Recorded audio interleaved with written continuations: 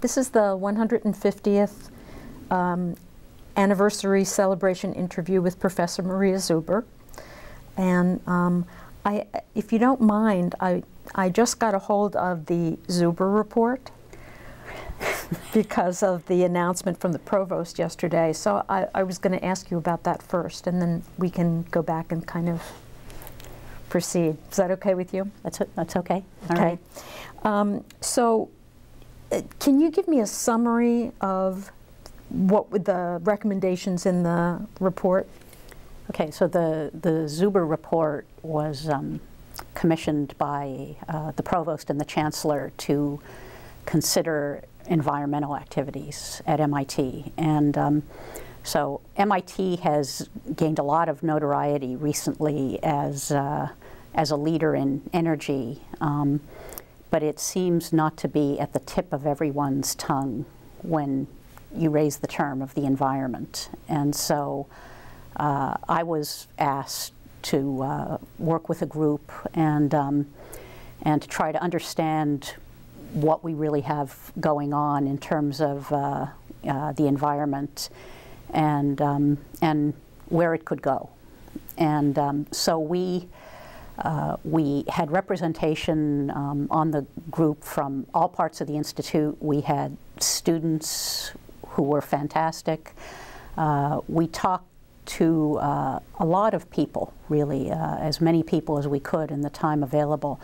And what became apparent is that there is a great deal of interest in the environment at MIT from the standpoint of engineering, science, social aspects, policy, but that it was like let 1,000 flowers grow. It was distributed all over the place, and so what we thought is that if we did nothing else other than to coalesce those activities into a handful of unifying concepts, that MIT's visibility in this area would grow, because all of the individual research efforts that we saw were really of the highest possible quality. Okay, and so we suggested some ideas in the report. We talked to students about how the environment, their access to environmental courses in the curriculum, and there wasn't a single place where you could go to try to understand what environmental courses there were. But our students are they're very savvy, and so they manage to somehow navigate their way through the system, no matter how the information is set up. But it certainly would take individuals who had some desire to go into that area to really dig. And so we suggested some concepts for future study, and we suggested that the Institute in particular looked at the idea of sustainability. And the interesting thing about sustainability in the environment is that when you talk to different people, you get lots of different definitions about what sustainability is, and no one really, like we talk to people in science and they would say sustainability, oh, that's engineering, you know. And but sustainability was something that overwhelmingly the students wanted to learn more about. So we started a dialogue about what we saw sustainability to be and where it should go. And it was interesting because the group of people that was put together on the committee came from all over the Institute, and several of them they felt a little bit unloved because of all the attention going with energy, and so I really I was a little bit concerned about whether we could really get a report together that the whole group would buy into. But actually, by the end of the process, everybody was so excited about the possibilities that existed for taking this idea forward that the entire committee asked me if they could all sign the transmittal letter to the provost and chancellor to underscore the depth of their support for moving forward on this.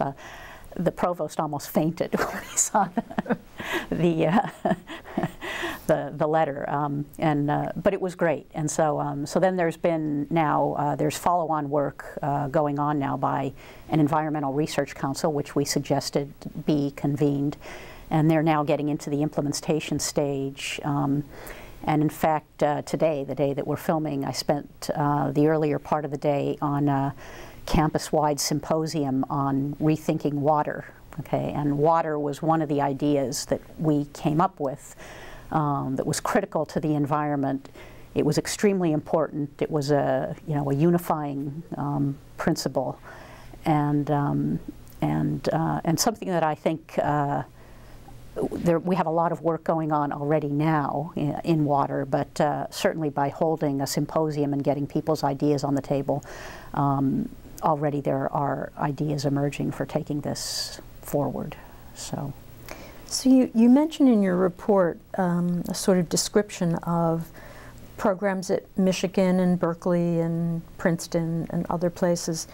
Can you articulate what it is that MIT offers that would be kind of new and different in this area? Well, some of these other schools. So these are all great schools, and they all have great programs, and what we were able to divine from investigating the situation is that in some cases these programs had greater visibility because they had a school of the environment, okay, or a center for the environment. So it was essentially a location and a group of people who were coalesced in the same place. And in some cases, the level of effort of what was going on was actually substantially less than what MIT was doing, but it was just the way that it was nucleated. So, so I think what MIT brings to this is that we have such depth in so many different areas. Obviously we're #1 in every aspect of engineering, and in science, and our social sciences and our humanities and the business and the economics, the political science, all of these things we have just exceptional depth in. And I think, compared to anybody else, we're strong in every area, okay?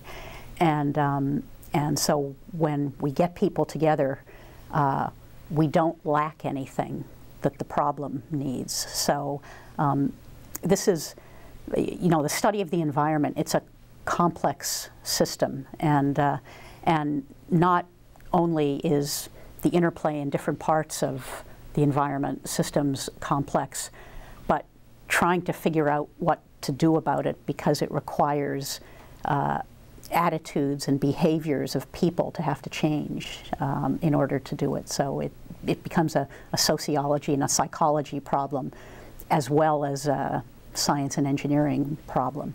And because we're so strong in all of those areas, I think that we can really go after those problems. Another thing that I think we bring to the problem is just that there's an attitude on this campus in anything that we do that nothing is impossible.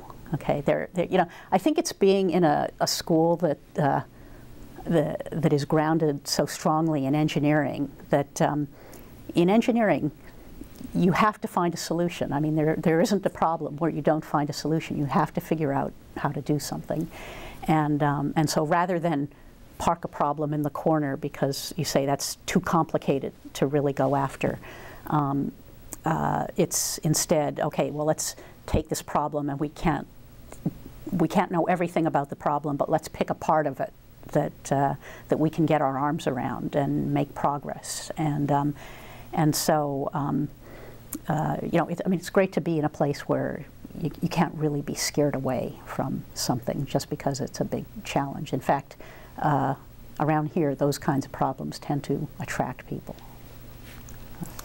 And you move on now to this Senior Energy and Environmental Board at MIT. Do you know what the nature of your work in that's going to be?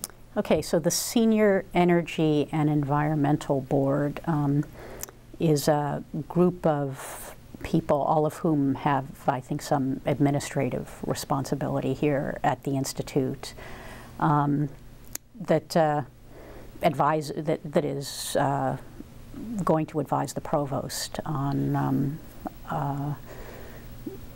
the environment as initiative as it moves forward, and I think really the idea of it is to assure that there is a synergy between the energy initiative and the environment initiative. So, so when President Hockfield gave her inauguration speech, she actually mentioned energy and the environment in the speech, and so initially the energy part of it took off, and I think the environment part is now catching up. So although I have to give Ernie Moniz and Bob Armstrong credit in the energy initiative, because they actually were incorporating environmental aspects into the energy initiative from the beginning, mostly related to climate issues and climate mitigation. But as we move ahead, it's important to make sure that that the two activities are synergizing in places where it makes sense to synergize, and or at least not acting totally independently. So of course there are parts of environmental studies that don't directly relate to the energy initiative, and those are interesting things to study in their own right, and they ought to be studied. But in places where it makes sense to synergize, we ought to synergize. Okay, and so an example of that would be when we talk about introducing new energy sources into the stream. You know, we can come up with all these ideas, and many ideas are being put forth. But you know, for goodness sake, you don't want to create a bigger problem than you actually have. So, so for example, if you talk about wind, you put up windmills and they change the wind stress at the surface of the Earth, and how does that affect the microclimate in an area? Okay,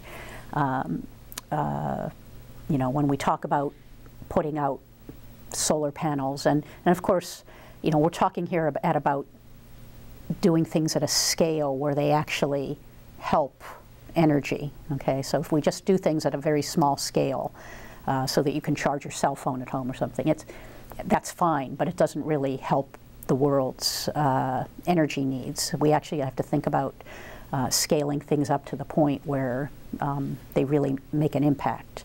So if we think about putting out lots of solar cells to collect solar energy and convert that to electricity, well, it changes the albedo of the Earth, which changes how much solar energy is absorbed, which, since they're dark, actually has the potential to heat up the Earth, and that might not be a good idea.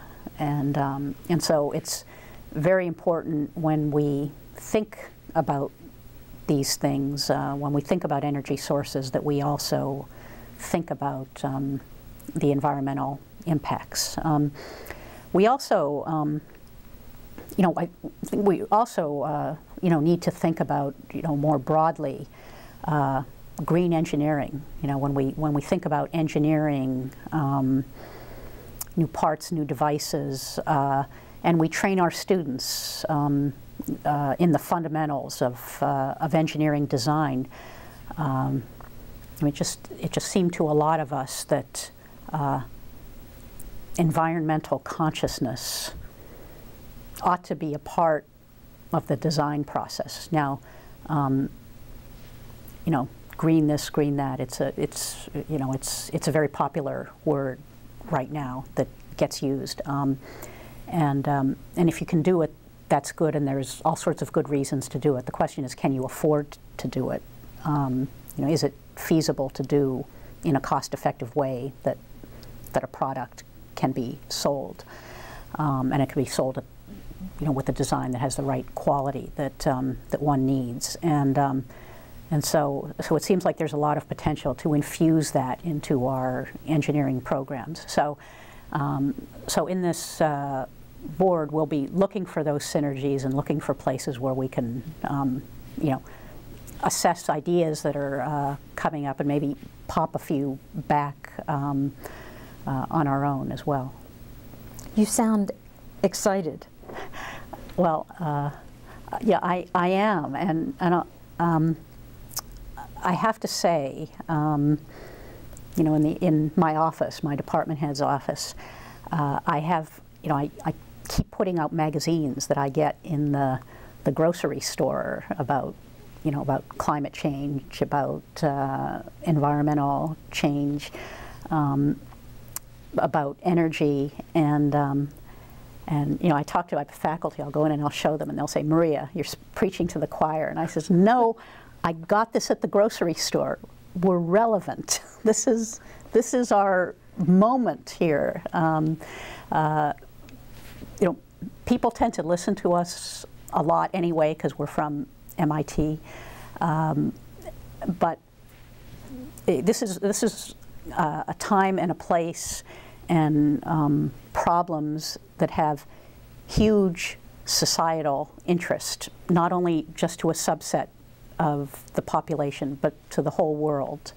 And you know, what a great privilege it is to be able to study these problems and to forge a path forward ourselves, but even more so to provide the training for the students that are coming through here, who are the people who are really going to be inheriting this world and are going to have to solve these problems. So, so training them in a way that they can come up with the scientific, the technical, the policy questions, but also educating people in a way that they can be informed voters, I think, also on these matters.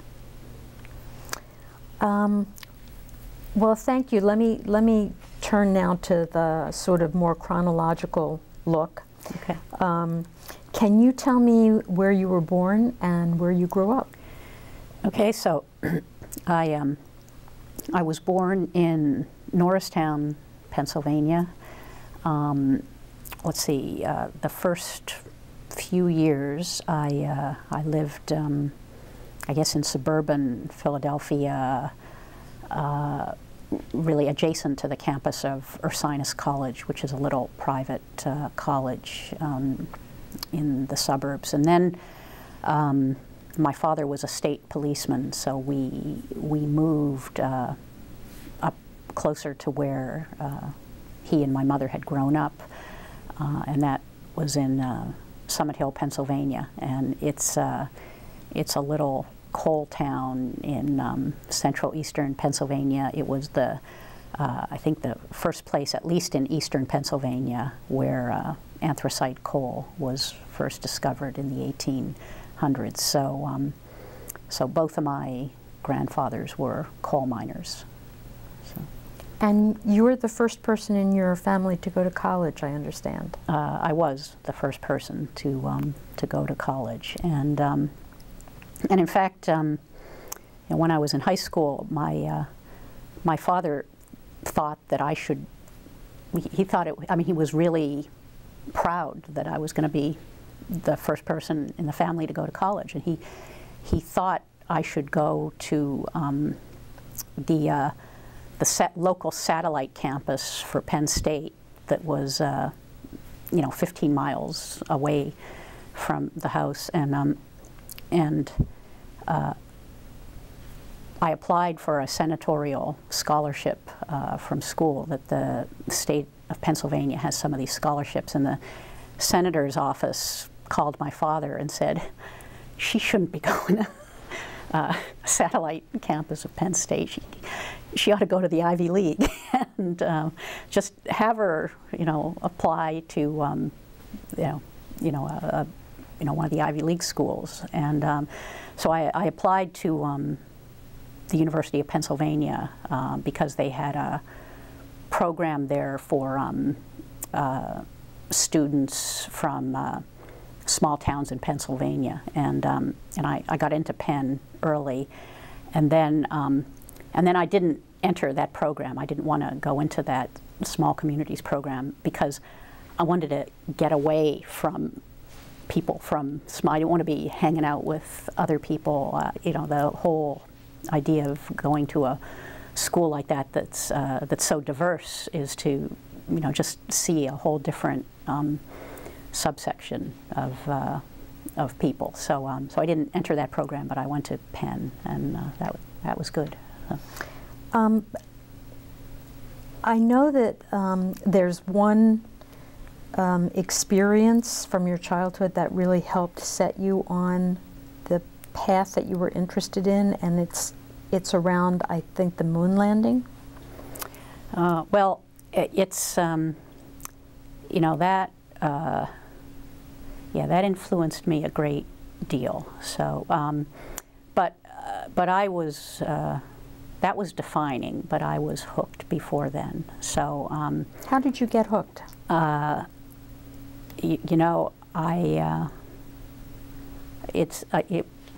positive that it was genetically encoded into me. I mean, I knew I was reading books about space from the time I could read, and actually my mother tells stories about when they were doing the first rocket launches on TV, and I was in my playpen, that I would just be jumping up and down and pointing to, and not just the launch, but just sitting there, mission control, and I'd be jumping up and down and pointing, and so I started. I read everything in sight, and I started actually building telescopes when I was 7 or 8, and the moon landing was when I was 10. So and my parents let me stay up late to watch the first to see Neil Armstrong walk on the moon, and well, I knew that that was what I wanted to do, and I never, ever for a moment deviated from that, and I did it. I said I was going to do it, and I didn't. I mean, I didn't know what I wanted to do, but I wanted to study space. Yeah. How, when you got to Penn, how did you determine that that combination of geology and astrophysics was the right mix? Oh, well, it was, so I majored in astronomy and astrophysics, and it was, actually it was really, it only happened because I finished my major like a year early, and I got through all my coursework, and then I took an engineering class. I thought about, I was thinking about graduate school, and I was trying to decide between astronomy, astrophysics, engineering, and then I took geophysics because it had physics in it. I said, that's good, physics. I like physics, so I'll take geophysics. And then I realized that I had so many basic science courses that I could actually get a geology major in a year because I had taken so many courses. So, so I just picked that up the last year, and then when I applied to graduate school, I applied to astronomy departments, engineering departments, and geology departments, and then just took it from there. And why did you pick Brown? Let's see. That's Well, actually, when I was an undergraduate at Penn, and you have to go see some advisor, the advisor says, "Oh, you should be applying to MIT for graduate school. You're a good student. You should think about MIT." And I remember saying, "I don't want to go to any nerd school. I want to go to a nice Ivy League school with a good program, so I can go to piano recitals at lunch, and I can go to lectures on novels. I don't want to go to any school with vector heads, and of course, I'm the biggest nerd there is. I mean, I studied all the time, and but that's what I thought. So I didn't actually ever apply to MIT, and my advisor was actually my high school teacher. He wanted me to apply to MIT, and I kind of said the same thing to him. So he was very disappointed. My undergraduate advisor was disappointed, and but if things fall out, here I am. That advisor had the last laugh. So. Can you talk a little bit about that experience of seeing the Voyager images of Jupiter?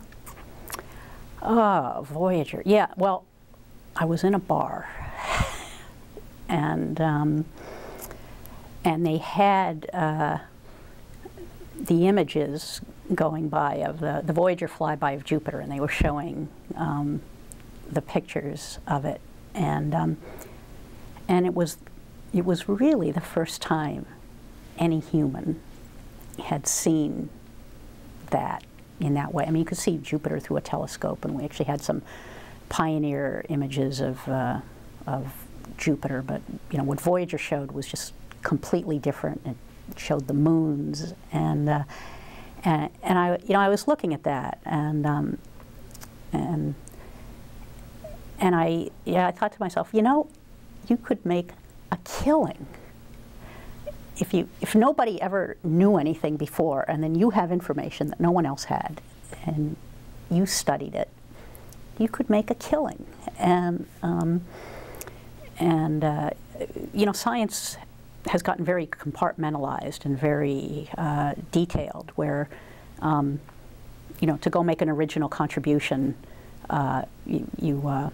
well, I mean, it's very common in science to apply a reductionist approach, where you go in, you look at a system, and you break it down, and so as you break it down, you keep looking at smaller and smaller parts of the system to try to characterize it, and so it seemed to me that you could really, really do things of big scope if you just looked where no one looked before, and I was interested in, my interests were very broad. I mean, I loved space. I loved to hike. I'm one of these people who, I look out the window in a car and I'm fascinated. When I'm on an airplane, I always sit in a window seat. I love to look at the sky and the ground. I mean, I just draw huge amounts of inspiration out of looking at that. And it occurred to me that if you go and you look someplace no one's ever looked, you always make a discovery. You never don't make a discovery. And so it was actually that that caused me to want to do graduate work in planetary science, as opposed to some of the other fields that I was thinking about. But then when I went to graduate school, well, I was interested in that, but I somehow deviated. I got interested in a class of fluid dynamical problems with highly nonlinear viscous fluids, and I just I wound up writing a theoretical PhD thesis that didn't have a single data point in it, and just because I just was interested in the physics of the problem. But I enjoyed it because I owned it. you know, I just found something that I liked, and I figured it out, and I enjoyed that. But then, you know, I mean, I think though, really, that I'm a natural explorer, I think, and so when I finished my graduate work, I'd kind of always wanted to work for NASA, and so my fiance at that time, who's my husband now, he was getting his PhD at his MBA at the Wharton School, and let's see, I think I want to say that again, because I said he had PhD. Go ahead. Okay, so when I was finishing up my PhD, my fiance, who's now my husband, was finishing up his MBA at the Wharton School at Penn, and he said, "Give me 5 cities where you might get a job," and I gave him 5 cities, and he got job offers in all 5 cities, and I got all the positions I applied for too, somehow, and he said, "Oh, well, you know, you've always wanted to work for NASA, so why don't we go to Washington and you take this postdoc at the Goddard Space Flight Center," and they actually hired me because the Goddard Space Flight Center, they had a very strong Earth Sciences group, and they were interested in getting into planetary sciences, and so they hired me to come in and assist them or contribute to that, and they had just won an altimeter to go to Mars that they were a radar altimeter that they were very excited about, and but not long after I got to Goddard, the Challenger exploded, and so it set the program back. So so everything slipped, and when the mission that this radar altimeter was supposed to be on, when this slipped, the cost of the altimeter absolutely skyrocketed, and so NASA, so on this spacecraft there were a number of instruments. They just totally deselected some of the instruments and threw them off to get the cost down. And then for the altimeter, they decided to hold an open competition for whoever could come in with the best cheap altimeter. So so at that time, all the planets were being mapped with radars, and when I had gotten down to Goddard, it was when Reagan was president, and it was in the Star Wars era, and they were putting a lot of money into space-based laser technology, and so so it just occurred to me that well, if you're putting $2 billion a year into space-based laser technology, there's probably something useful in it. So so I got my security clearance, and I went in and with some other colleagues, all of whom were about my age, and we looked at the Star Wars laser technologies, and when you talk about classified systems, it's all power, pointing, stability, jitter, and so what you do is you just take all those specs and you dumb them down until right below the classification level, and so then they've done all the hard part, and you can, so that, you know, so when they had this contest, we proposed a laser system, and in terms of performance, we blew the radars out of the water, and so so my second year out of grad school, we won a $10 million instrument to go to Mars, and then ever since then, all the altimeters that have gone to the planets until about 2 years ago had all been lasers, and they've all been ours. So, so that was good. And so that's what really kind of got things going for us. And I really got involved in that because you know, I had been doing models, some modeling of the planets, and I got frustrated because there wasn't observations available to be able to test my theories. And so eventually you get to the point where you'll go get them yourself, you know, and that's what we did.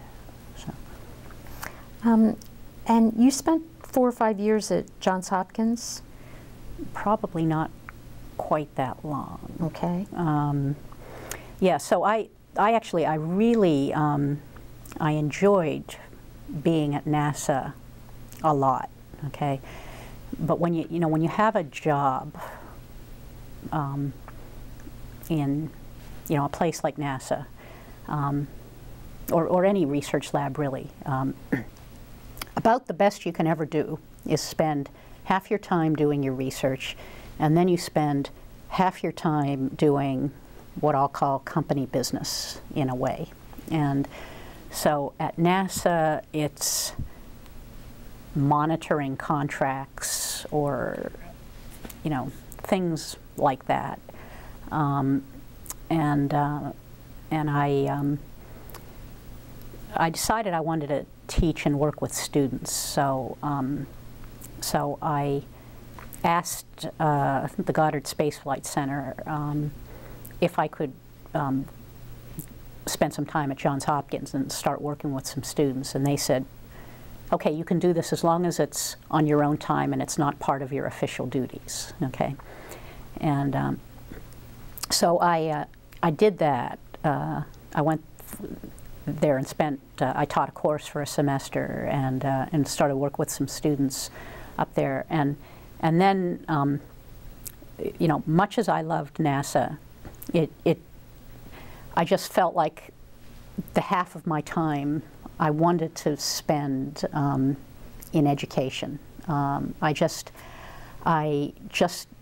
drew so much energy out of being with students and working with students and talking about what I knew. You know, I mean, you have to realize, I spent my whole life reading books and learning about space, and it was just, and you know, with students, you could just talk about that stuff, and they sit there, they're interested in it, and you know, me, that's you know, I mean, it's not working, it's just my hobby, right?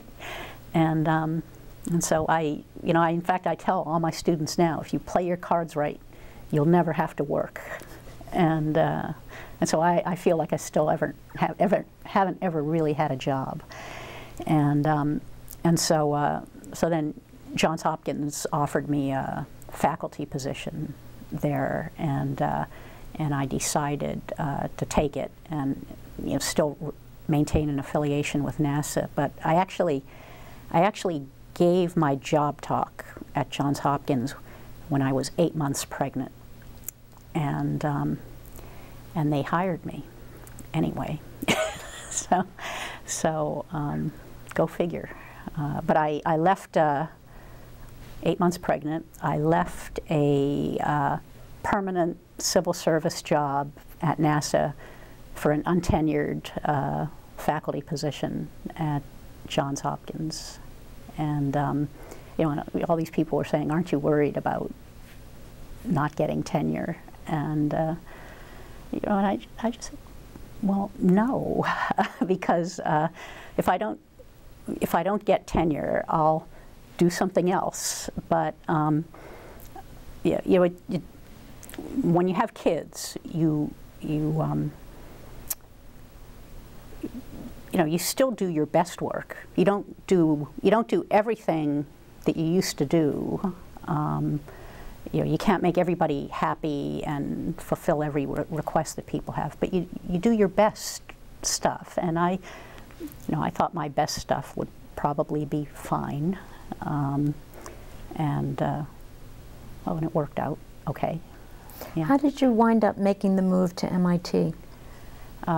So I really liked Johns Hopkins. So when I went there, I realized that being at a university was really what I wanted to do,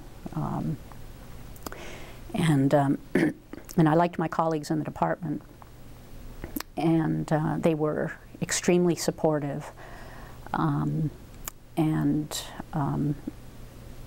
then at Johns Hopkins, you don't get tenure there until the full professor level, and I was an untenured associate professor, so I had some time to go, which was good given that I had small kids. But MIT called and said, "Why don't you come and talk to us about a position?" And I said, "No." I said, "No, I'm good." And then I went home. I told my husband at dinner. I said, "Oh, MIT called today," and he says, "Oh, well, you should go talk to them because I've been in my job for 10 years or whatever it was, and there's." He really liked where he was also, but he was at Marriott, which is a very good financial company, and it's in fact one of the top financial companies in the Boston area. So if you leave and you want to be at a top finance place, you have to go someplace else. And I said, "Well, I don't know about this," and so MIT called me back then, and they said, "Well, you have to come and talk to us because we would bring you here with tenure, and you're not tenured, so you have to come and talk to us." Well, that makes it more appealing. So I said, "Well, I'll come and give a talk, but it's not an interview. I don't want to interview for this position." So I went and gave a talk, and actually, I don't even think it wasn't a really good talk by my standards, because I kind of didn't want the job, okay, and they they called me up and they said, "All right, well, we want to go out for letters and we want to make you a tenured offer," and he said, it was Tom Jordan who was the department head. He says, "And you have to do this because then Johns Hopkins would have to tenure you. So you have to do this." And so I went to talk to my department head at Johns Hopkins, and I said, "Well, MIT's talking about tenure," and he kind of patted me on the head and said, "All right, go back to the lab and just keep working, and you'll be tenured here, in several years." So I called MIT back and I said, "All right, go out for the letters," and then they went out for the letters, and then Johns Hopkins decided that they were going to go out for letters, and they went out for letters at the full professor level because that's where you get tenured there, and then MIT raised it up and offered me a full professorship, and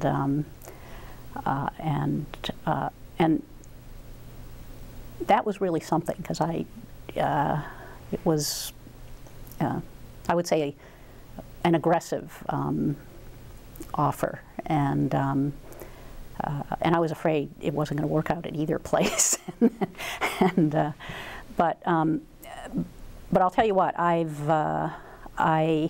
have really never forgotten the fact that they took a risk when they hired me the way they did, and so I've thought about it at times as we've gone around, And then, you know, so a number of places, you know, then contacted me and says, "Oh, we didn't know you were available." And I said, "Well, I wasn't, you know, I wasn't." And but so it was unplanned, I guess, but it turned out nice. With MIT, did you have some of that residual feeling that you didn't want to be with all the nerds? Well, yes and no. Well, you know, I think I told them when I says, "Look, the only reason I'm coming here because you offered me tenure," you know, and but you know, when I took the position at Johns Hopkins, I was thinking, okay, is this what I want to do? Because you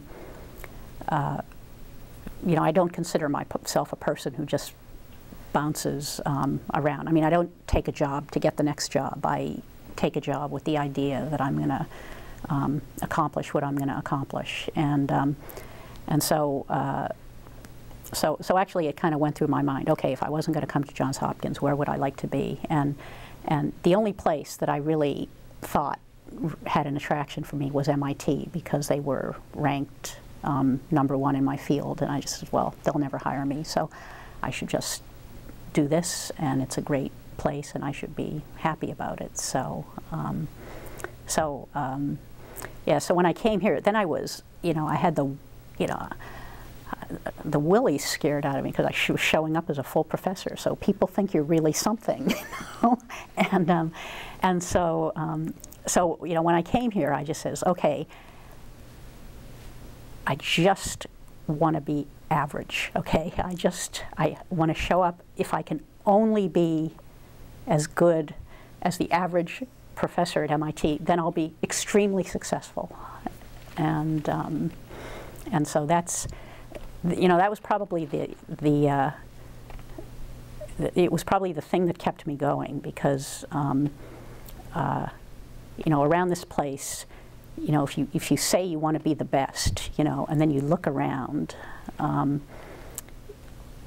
it can be dispiriting really quickly. So, you know, because so many, most, if not all, you know, everybody here was all at the top of their class, and everybody can't be at the top. So if you go in and say you want to be as good as the average person in a really good place, then it gives you, it's a much better, I think, model for success than coming into a place like this and saying you're going to be the best, and maybe you can, but you can be disappointed too. So you had these expectations of what MIT was going to be like. Can you tell me a little bit about what you thought when you finally got here? How was it different, or how was it the same as you expected? Oh, it was okay. So the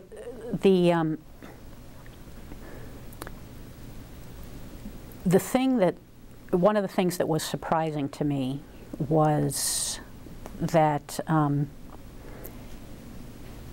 you know, I had been in good schools. I was at the University of Pennsylvania, I was at Brown, I was at Johns Hopkins, and all of these places have really top scholars at them. The thing that was surprising about MIT is just that the average was just so high.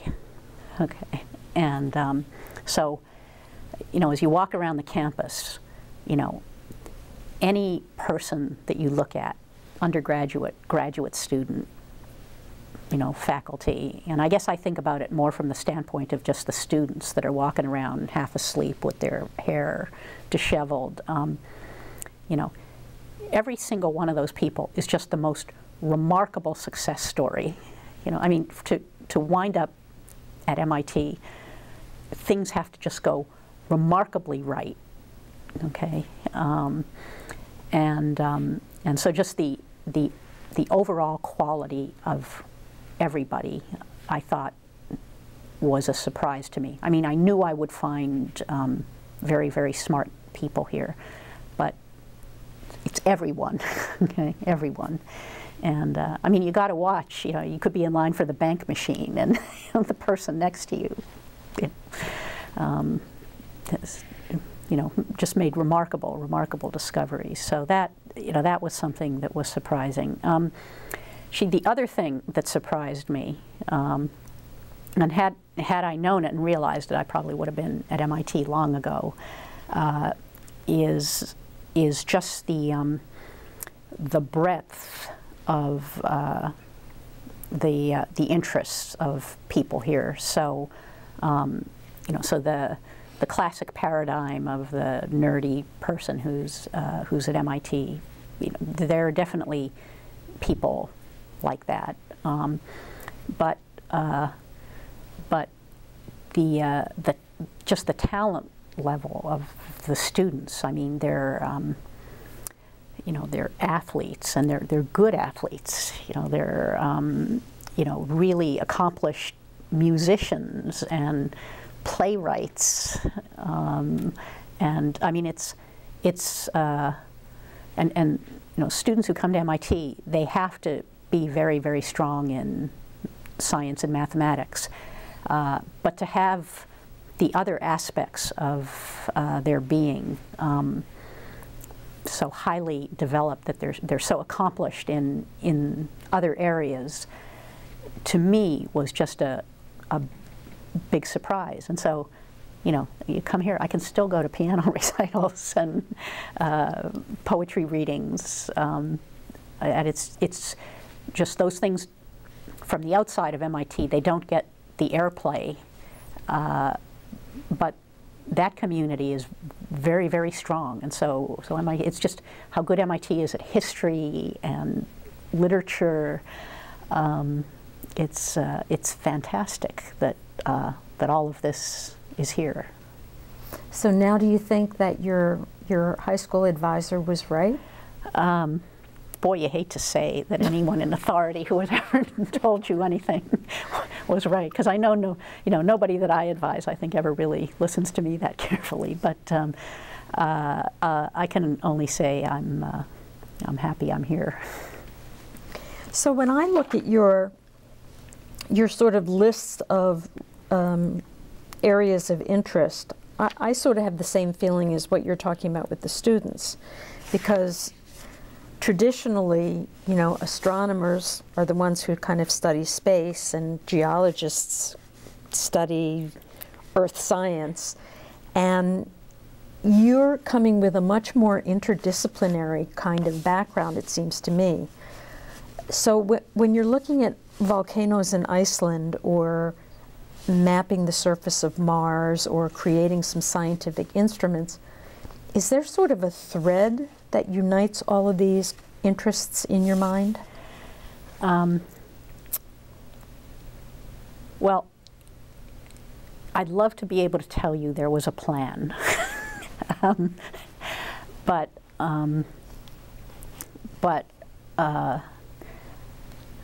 I think what it was is that I was so interested in so many different things that I just wanted to be involved in every part of the process. Okay, I didn't want to be in charge of every part of the process, but I couldn't bear to analyze data from an instrument that I didn't understand. And so actually it started at Goddard, where when I got the chance to do this, my first laser instrument, they wouldn't let me in the clean room because I wasn't qualified to be in the clean room. So I started taking all these courses to get all my engineering certifications, and just so I could go in the clean room and shoot. You know, when they were shooting the laser, it's a lot of fun. So I took all these tests, and I got all my engineering certifications, and then I felt like I really understood things. So I really wanted to go from the point of having this idea of some aspect of science that I wanted to solve a question, to deciding what measurement had to be made and what instrumentation was required to make it, and designing not the best instrument, but one that could win a proposal, which is something very different, and then analyzing the data, and then writing the papers to talk about it. So, so actually, I was lucky in my career, actually, that well, unlucky and lucky. So the first instrument that I won, the spacecraft was lost 3 days before it got to Mars. And in the interim, I had written a proposal for this Department of Defense mission where they wanted to test Star Wars sensors, and they couldn't test them in Earth orbit because of a treaty. So they decided to send the spacecraft to the moon, and I wrote a proposal to be on the science team, and they had a laser instrument on it. And so, people said, what do you want to be on this crummy Department of Defense mission for when you got this fantastic instrument going to Mars? And I just went, because it's going to the moon, I mean, you don't know. So then the spacecraft with the Mars instrument got lost, and so we had this moon mission, and as soon as they got the first photon back from the moon to the spacecraft, the defense objective was finished, and the mission was it was called Clementine. It was being run by the Ballistic Missile Defense Organization, and so the leader of the mission, his name was Colonel Pedro Rustan, and he escaped from Cuba, swam across Guantanamo Bay to a U.S. ship, defected, got a PhD in lightning, and joined the Air Force. And he decided he wanted to map the whole moon. And so after for the instrument that I was working on, the laser system, as soon as he got the photons back, he came up to me and he says, "Okay, this is your instrument. Come with me. Here's the computer where you send commands. You can you program?" And I says, "A little." And he says, "Okay, you can program this instrument to do whatever you want, but just don't deal with any of these other files because you might crash the spacecraft into the moon or something." So I was given this instrument to work with, and it had to be programmed significantly to operate scientifically, and so I learned how to do all this stuff just on the fly, really, and it was great because then I really did understand the whole process, and that was very important to me. So, and I feel like I've written better papers because I've understood the data, but I've also felt like it's really helped me design other instruments. I always say when you're going into a proposal competition, I always like to count up how many miracles do you need. So how many big technological hurdles do you have to get over, and so you figure out how many there are, how many there can be to get selected, and then you make sure you only have that many or less. And so by being a little bit broad, I think it's helped, actually.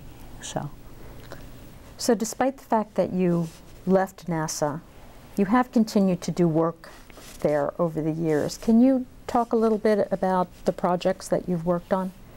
Well, unlike many research programs of professors at universities,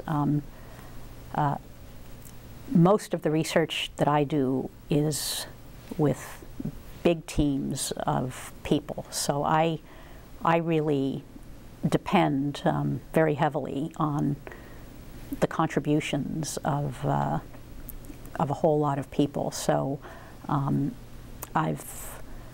probably most recognized for the instrument investigations.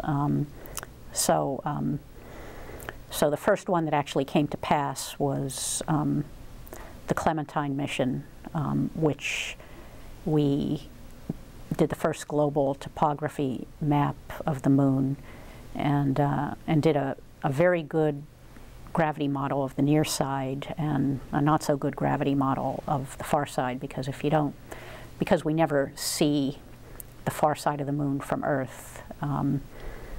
You actually have to be in view of Earth to measure gravity at a planet. So so you can make some inferences about what's going on in the back from the way the spacecraft gets bounced around on the front, and so we were able to make use of that. But we did the first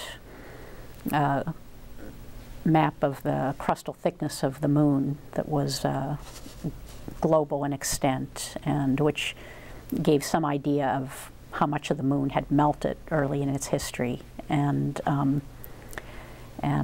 that's actually, it was that work that that MIT hired me for. So then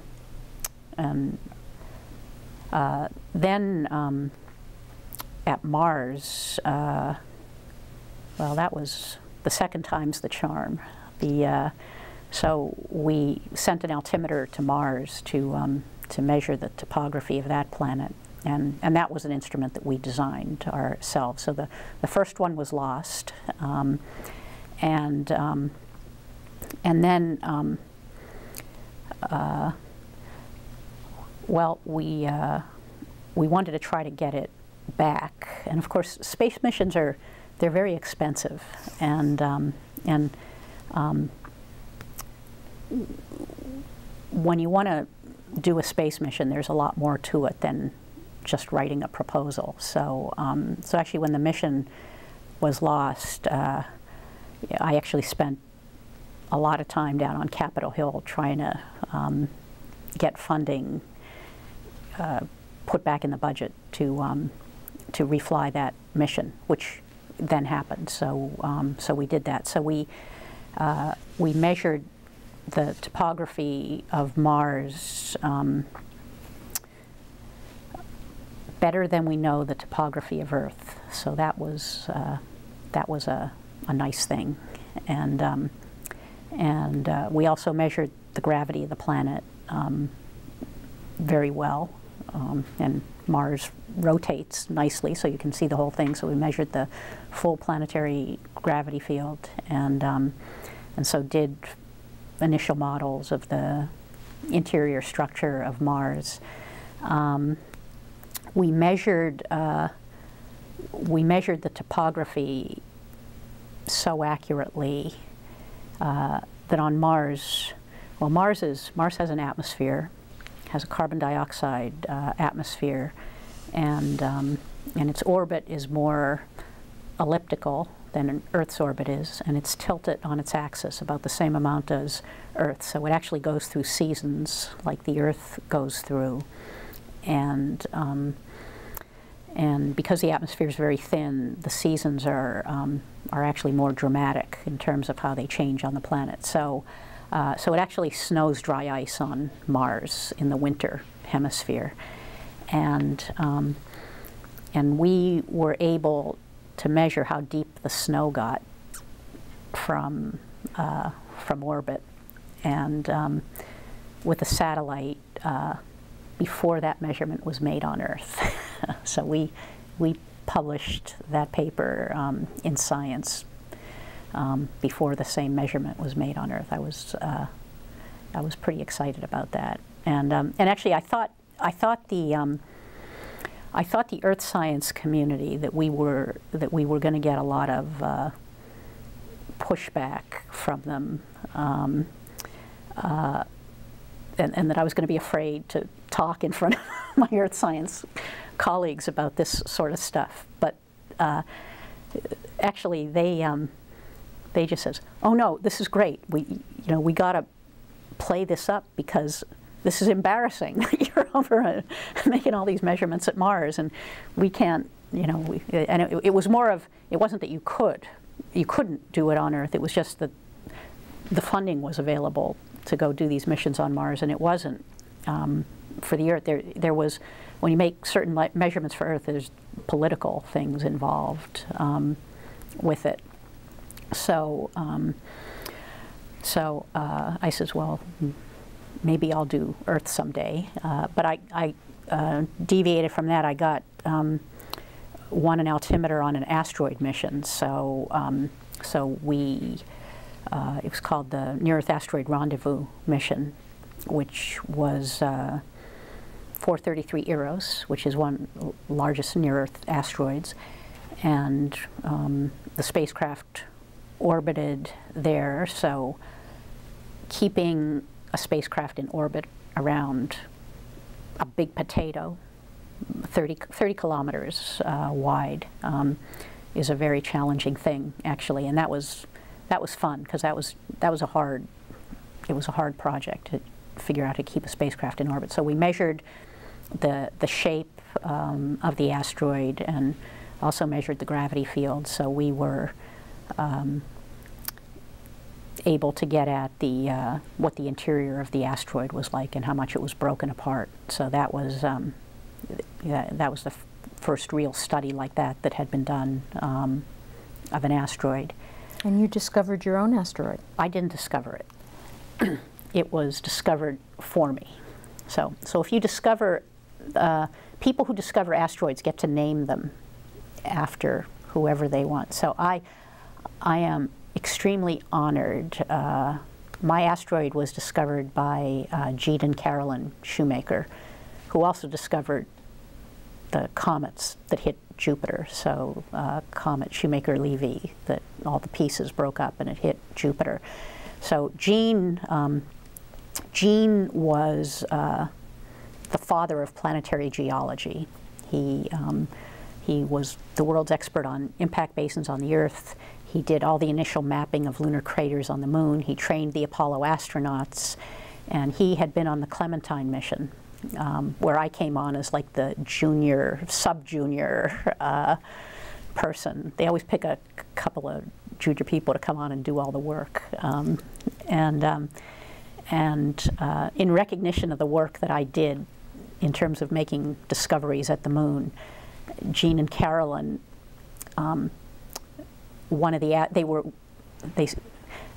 talked to Carolyn told me about this because the asteroid was approved with my name after Gene had died, and she says, well, we were waiting for the perfect asteroid, and so my asteroid is a Mars crosser. It crosses the orbit of Mars, and they picked that one for me because it might hit Mars someday and make a crater. Not in our lifetimes, of course, but so to have Gene Shoemaker name an asteroid after me, that was actually one of the biggest honors that I think I've had, because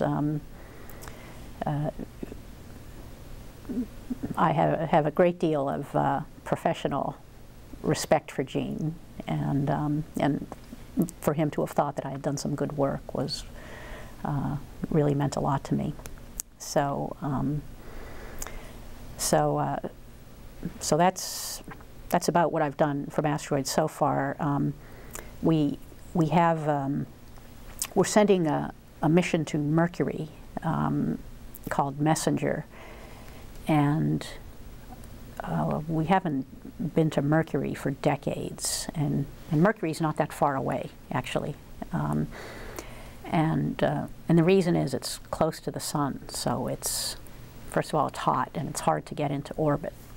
So, the Messenger mission was launched, and it takes a long time to get to Mercury, because what has to happen, if you think about the sun, if you're launching a spacecraft, the way you get into orbit around a planet is you fly near it, and then you slow down the spacecraft enough so that the planet's gravity field captures it. Okay, so so the problem with going to Mercury is because it's close to the sun. As you come in and go close to the sun, you speed up. So it's a little bit like a penny in a wishing well. As it spirals in, it speeds up. And so when you send a spacecraft to Mercury, it has to be almost all fuel. And then you can still barely get into orbit. And so what you have to do to get into orbit is fly by everything, to use planetary gravity assist to slow you down. So the spacecraft flew by Mercury 3 times and flew by Venus twice. And every time it flew by, it did it in a way that it would slow the spacecraft down.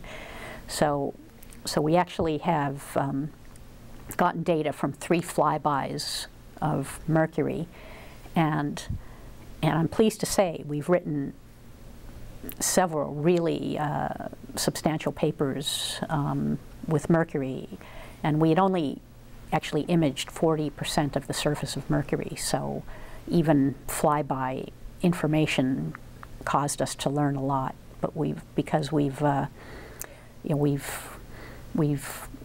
that the crust on one side of Mercury is substantially thicker than the crust on the other side, and that's a pretty good discovery for having not even gotten into orbit yet. So so next year we get into orbit, and there will be a lot more to come in that regard, I think. So, but Mercury, that was the hardest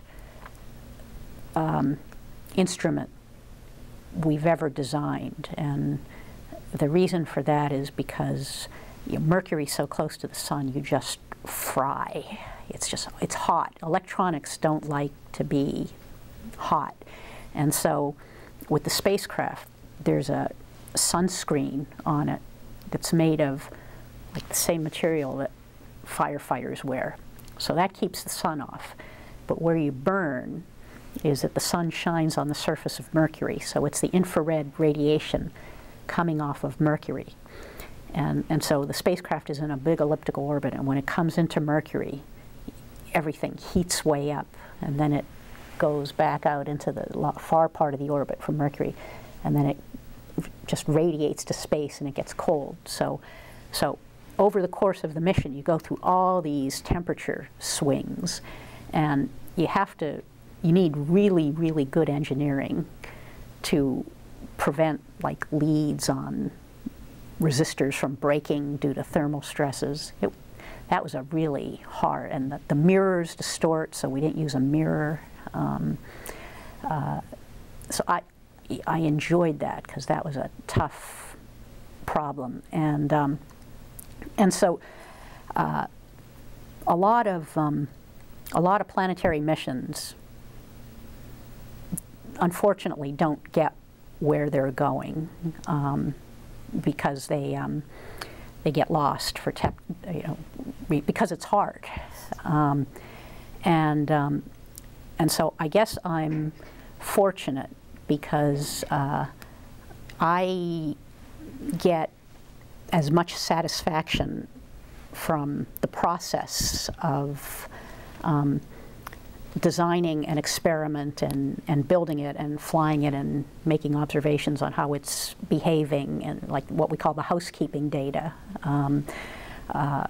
how it's performing, as I do from doing the science, and that's probably a good thing. So so actually when I went to Congress and was talking to them about reflying the mission to Mars, I said, you know, when you buy a mission to Mars, you're not buying a pile of parts.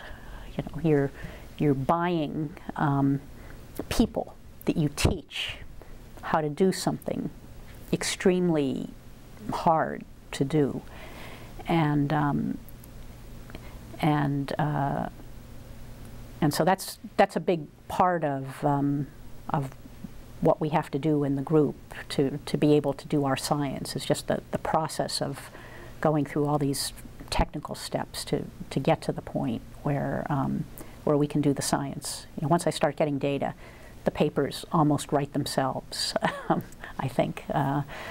And right now, let's see, I've got a couple going on right now. So aside from Mercury, the Mars Reconnaissance Orbiter, I'm leading the gravity field team there, and we were able to measure the mass of the south polar cap of Mars, which turned out to be, that was interesting, it turned out to be the largest volume of surface water in the solar system, water ice, largest reservoir outside of Earth. So that was a nice little discovery that came out of that mission. And now we're mapping the moon topographically, and there we'll make a topographic map.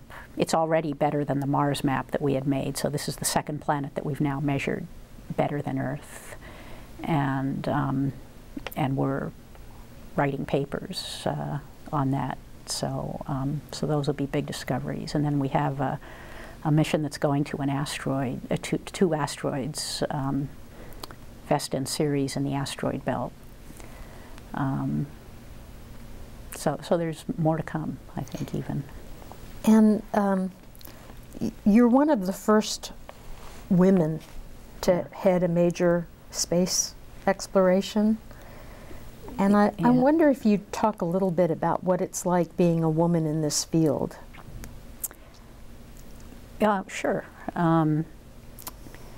Well, so, you know, I have to say that it's usually not a problem because, well, I'm oblivious to everything. And in fact, when I was the first mission, I was on the Mars Global Surveyor mission, and I got a phone call from a reporter, and the reporter said, "There's 87 investigators on this mission, and you're the only woman." And I said, "No way." and so after I hung up, I went and I looked at the list, and I went, "Oh my God, I'm the only woman." And I was like, well, that must be why I get asked to give all these talks. and win some awards. So yeah, so I hadn't actually noticed, okay, but I do say that, you know, earlier in my career, I overtly published with my initials, okay, because I said if I publish papers and it says Maria, no one's going to read the paper, right? So, and then some of my male colleagues were saying, okay, Maria, you know, this is the wrong attitude. You got to celebrate this, not hide it. People are going to read your papers because you wrote them. Now that you don't have to worry about that. And so I eventually switched over, and I use my full name now. But I remember the first time I ever gave a talk in the Soviet Union. So I went to the Soviet Union to a workshop there, a symposium, and I was up on the stage and I was giving this talk, and you know, can you tell when people are staring at you? You know, it was like, oh my God, is my slip showing, or what's going on? And I gave my talk, and I just had this feeling like people were staring through me, and I finished, and then the coffee break occurred, and all these people coming up to me and says, "You're a woman." We've been reading your papers for years, and we didn't realize you were a woman. And so I went, oh, okay. So I would say most of the time it really doesn't matter too much, but there certainly have been cases where you don't get the benefit of the doubt. You know, I mean, I've been in conversations, like at conferences, where I'd be talking to somebody, and I could tell this person's blowing me off, you know, and then he notices my badge and the name, and then the conversation changes somewhat. But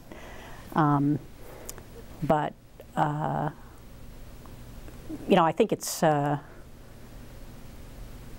important to get out and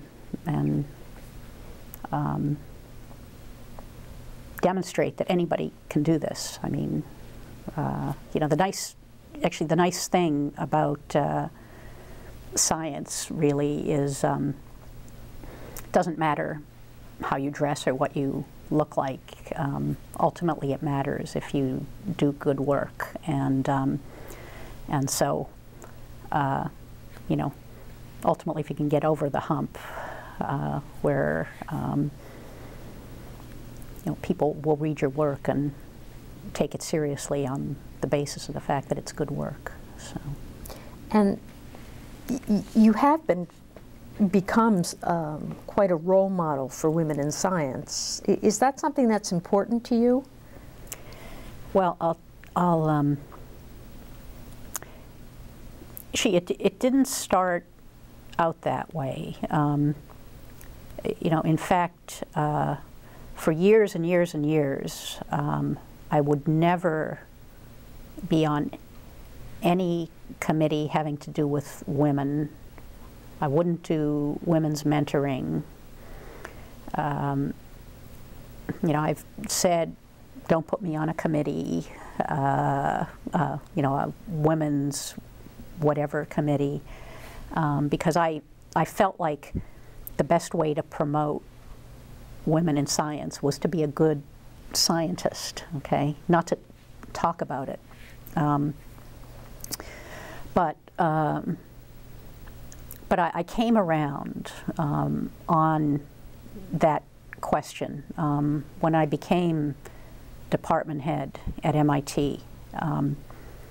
I guess they had done a survey in the department of, with our women students, of how many of you would like to become a professor at a place like MIT, okay? And I mean, we had many tens of women graduate students in the department, and only one said that she would like to be a professor at a place like MIT. And she's now a professor at Yale, so that worked out great. So I invited the women graduate students for dinner. We had a dinner, and you know, I let them have it. I'm like, what do you mean you don't want to be a professor? You know, get with, you know, how could you not want the kind of life that I have? Look, I you know, I write papers, I go to conferences, you know, I travel around the world, you know, I have a wonderful husband, I have 2 beautiful children. Tell me what's wrong with this life, that you don't want this life like this. You know, we have to solve this education problem for women, and it really got me energized on this topic, and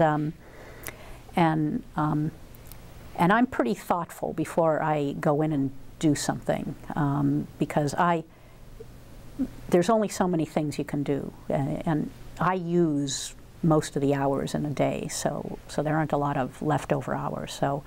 So when I go about doing something, I want to work on something where I can make an impact, and I decided that this question of women in science, technology, mathematics was an area where I could really make some headway. So I actually now devote a fair amount of my time to this topic. So I lecture about it, I talk about it, and virtually every time I go anywhere for a visit, I always ask to talk to students, but in particular women students, and now I'm getting more interested in minority students because that's such a big problem, and it's difficult to make headway on. But I'm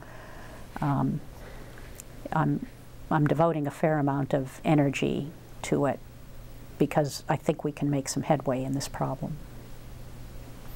So much of what you've done has had sort of a public service aspect to it, and I wonder if doing research that's in the public interest is something that's overtly important to you, or is it sort of a byproduct of what are your natural interests anyway?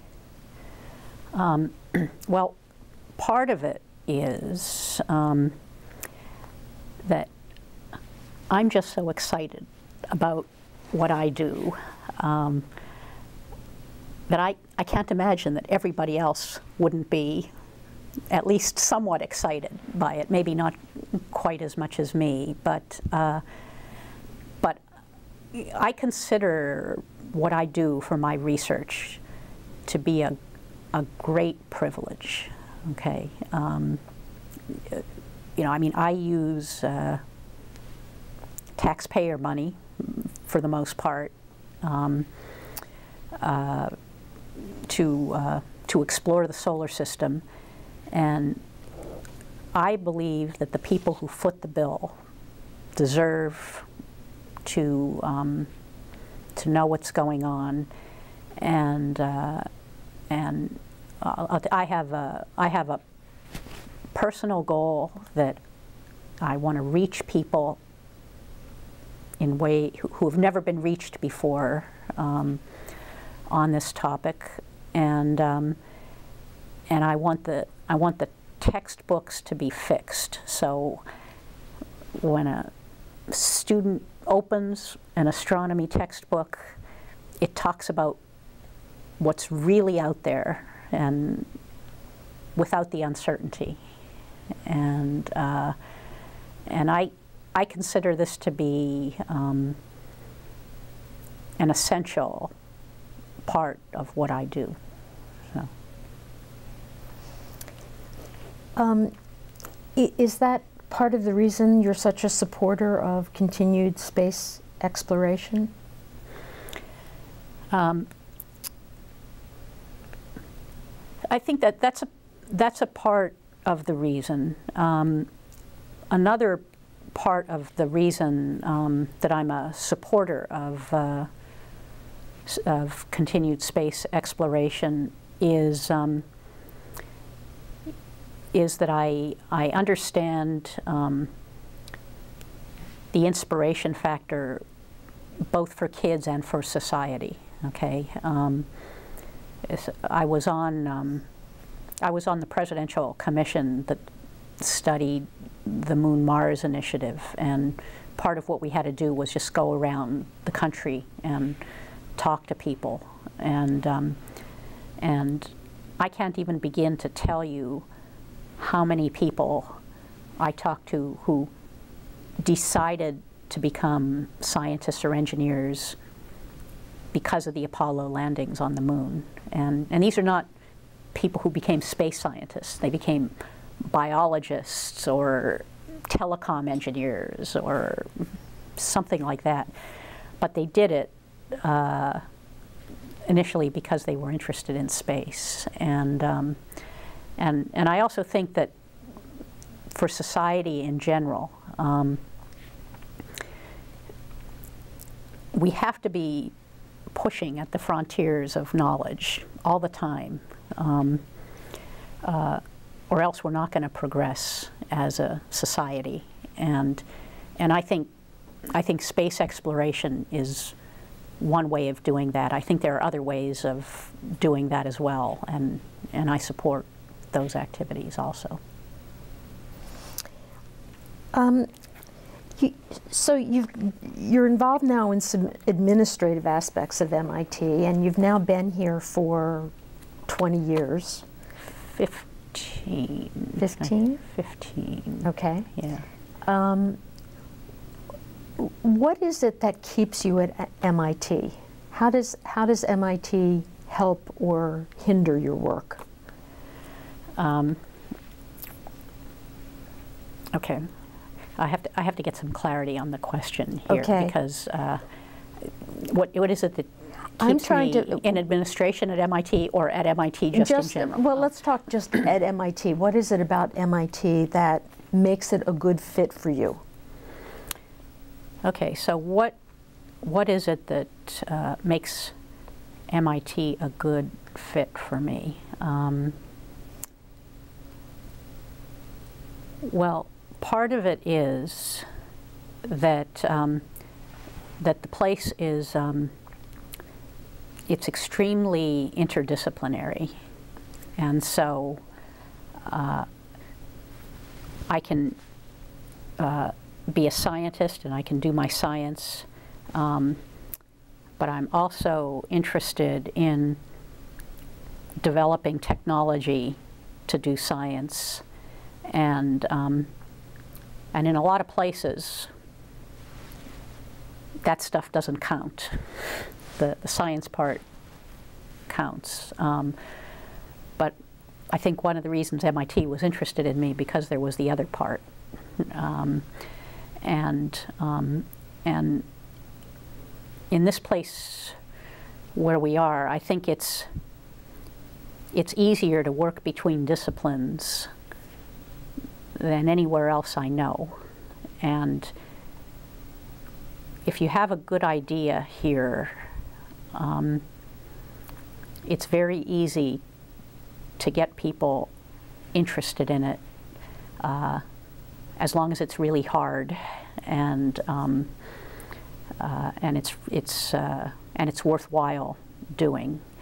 And the fact that it's just possible to create something that didn't exist before. There aren't institutional barriers to going off in very, very new directions. In fact, it's encouraged and celebrated. So I think that's what the real attraction is. That does seem to be a consistent theme with people, that MIT is much more open than many other fine institutions of higher learning. Yeah, it's interesting that there aren't. I don't really have problems with turf battles here, because great problems attract people from a lot of directions, and you know, as long as you bring something to the problem, it's okay. You know, it's there's plenty of credit to go along with it, and so there just haven't been any impediments to going off in new directions and doing new things. Do you enjoy being a department head? Do I enjoy being a department head? It depends what day you ask that question. Are there things that you're able to do as a department head that you couldn't do otherwise? Okay. So in the work that any given individual does, there's the work that you do, and there are things that you can enable and help happen. So for example, you know, one of my personal career goals is to develop young scientists. So when I work with young scientists and they go out and they become successful scientists, I personally get a great deal of satisfaction out of that, and I feel like education really occurs at all levels. It doesn't occur just at the professor teaches student, but I also think that developing the careers of say graduate students, postdoctoral fellows, and junior faculty are also things that that are very important for the education system and for the fields, and so as a department head, I can contribute towards the developing of those careers, not necessarily by something that I do myself, but just, you know, helping arrange a situation that puts a person in a place where they're able to move and succeed on their own, and so I take a great deal of satisfaction out of that, and that goes down to you know, even developing curricula in the department for instruction and who we accept and we don't accept. I mean, there are just all those things that that go into planning, and then also even in areas where we hire. So, if I say we're going to hire in this field, and of course I execute the wishes of the faculty. So everything is very grassroots. So all of us at a faculty, we decide what we want to do, and then I go and figure out how to do it. And it's very interesting. So when, for example, when we go in and we say we're going to hire in this field, then you're going to see other schools hiring in these fields. And when we go out of a field, you wouldn't believe the complaints I hear from people in that field. So there's really the ability to really influence the direction of science in a different way, other than the individual papers that you write, and that's something that I derive satisfaction from. What do you think are the most important strengths of your department? The strengths of my department. I think the greatest strength is just the intellectual power of my colleagues and our students. Okay, that's number one. But I think that the interdisciplinary and collaborative nature of the department. So my department covers topics which range from the depths of the earth to the surface of the earth, mountain building processes, floods, the oceans, the atmosphere, outer space, and even other solar systems. And so we just cover a huge amount of intellectual ground. And we form interesting collaborations. And actually, I think because of the fact that we're so broad, you know, we're not all tripping over each other trying to sequence the same gene or something. We're extremely broad, and so it has a tendency to bring people together when problems arise.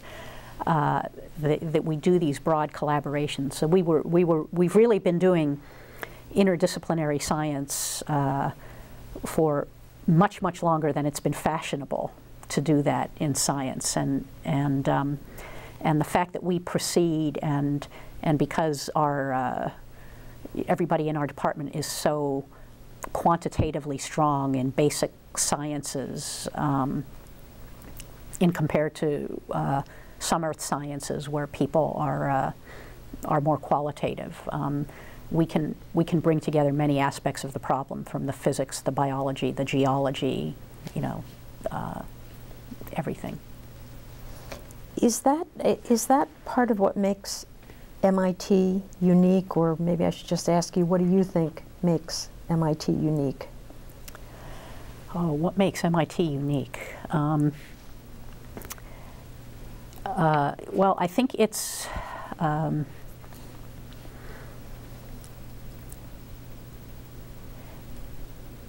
the thought that nothing's impossible here. That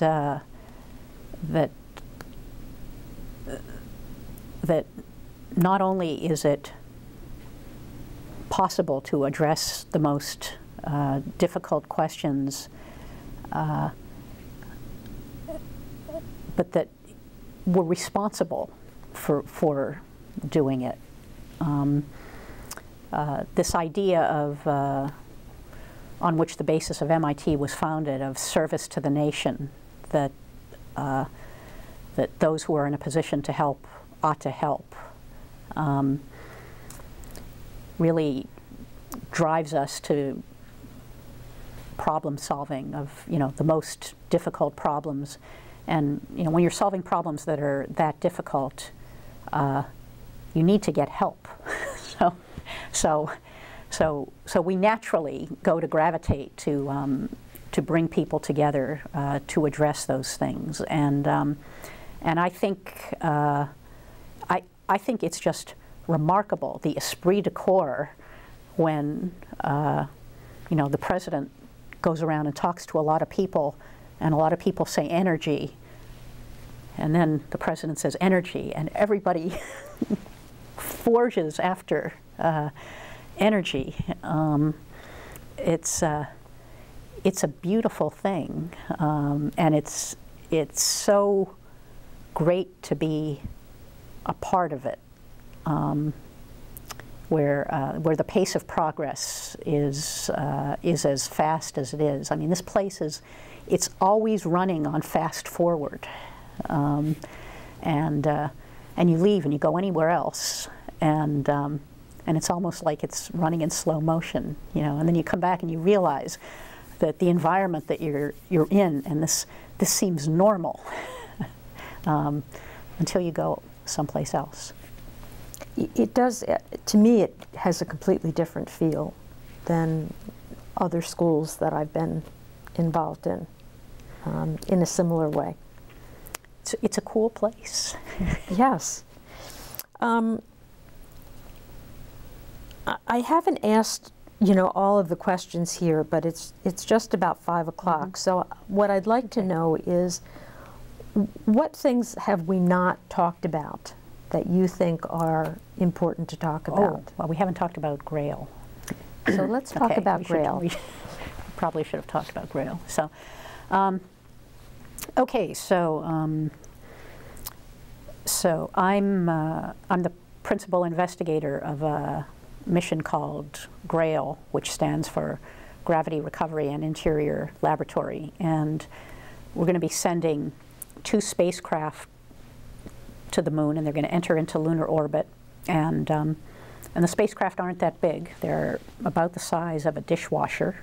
Okay, and they're going to send radio signals to each other, and we're going to measure how the 2 spacecraft move towards and away from each other because of the way that they're perturbed by the gravity field of the moon. So, so I tell people we're essentially measuring the distance between 2 points, and so you can be at the cutting edge for measuring the distance between 2 points, but it's the fact that you can do it to a couple of microns when it's in lunar orbit that actually makes it rocket science.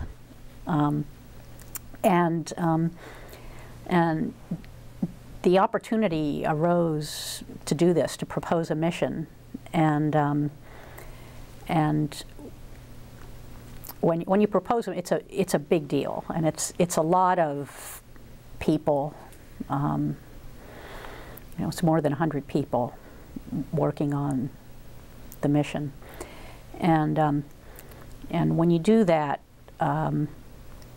so it's first of all, do you want to do something like this? Do you want to write a proposal that's going to take you 6 months to write? Do you want to drop everything and write a proposal for 6 months, and then if you win, you get to spend 6 months writing another proposal?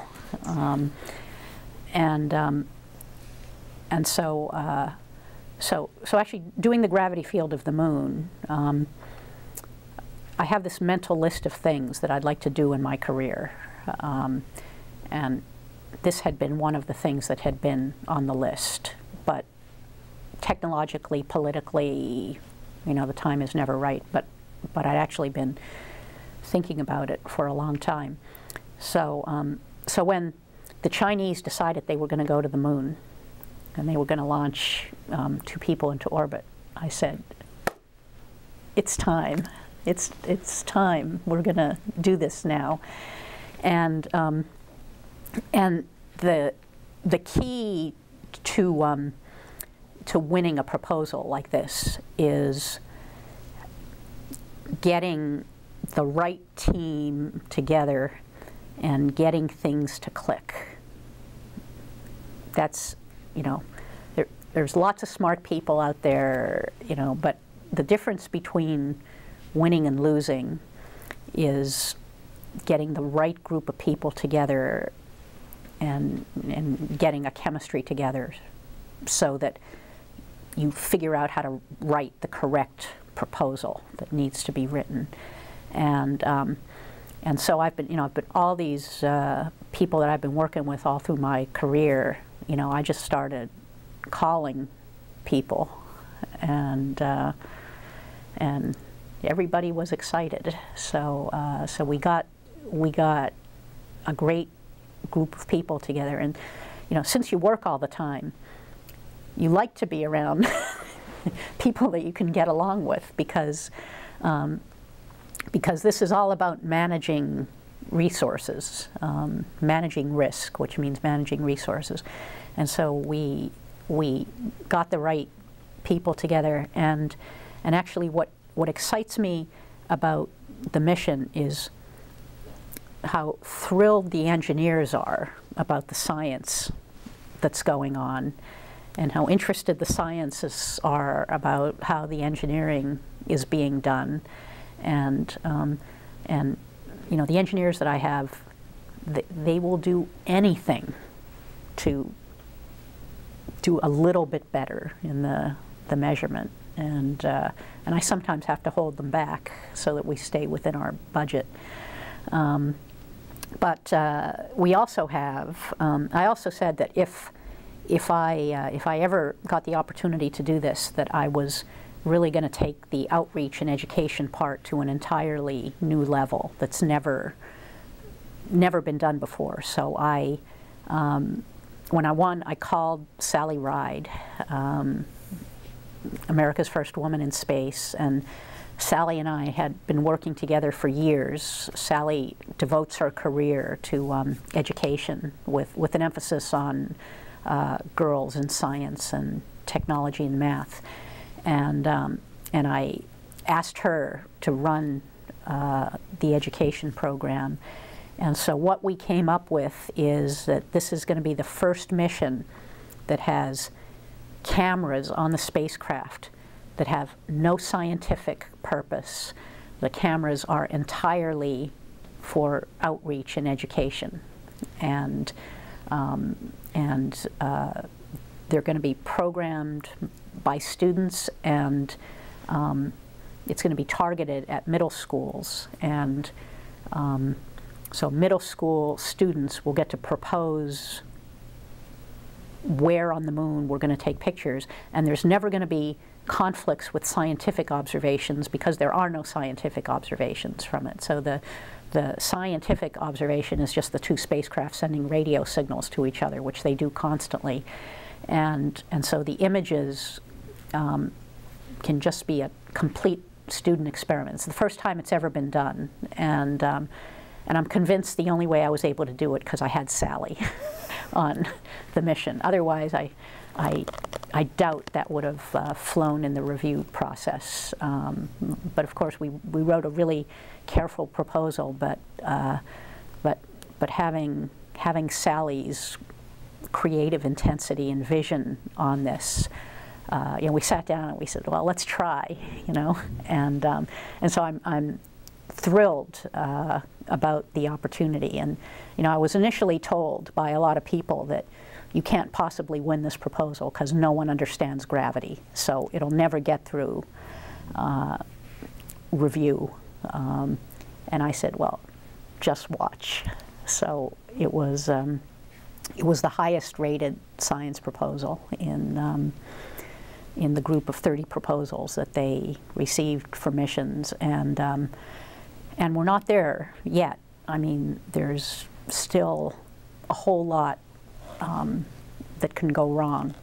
But today, knock on wood, we're on track. You know, we're within our budget, and we're within our schedule, and and it's MIT's first space mission, so which the pressure's on. I hope I don't mess it up, but I have the right group of people working with me, and we've involved a lot of junior scientists on the team so that they can get experience, and that's something that I'm also really excited about, so that those people will then be able to go on and write their own proposals to do things like this in the future. And of course, I have to ask, what else is on your list of things you want to do? What else is on my list? Well, I'm actually now spending a little bit of time thinking about the outer solar system. And there I have the opposite problem of Mercury. Mercury is very hot, and the outer solar system is very cold. So I'm thinking about that. I'm also giving a fair amount of thought to optical communications, so to sending data with lasers as opposed to radio systems, and in fact we've done several technology demonstrations. So the group that I work with, we hold the record for the longest distance a laser beam's ever been fired, and then one way and two ways. So working on communicating optically, which is an important technological thing, is something I'm also thinking about. And I'm thinking about weather on other planets, and ways that I can measure that, and very precisely. So I've got a few things in mind. A few things left to do? Yeah.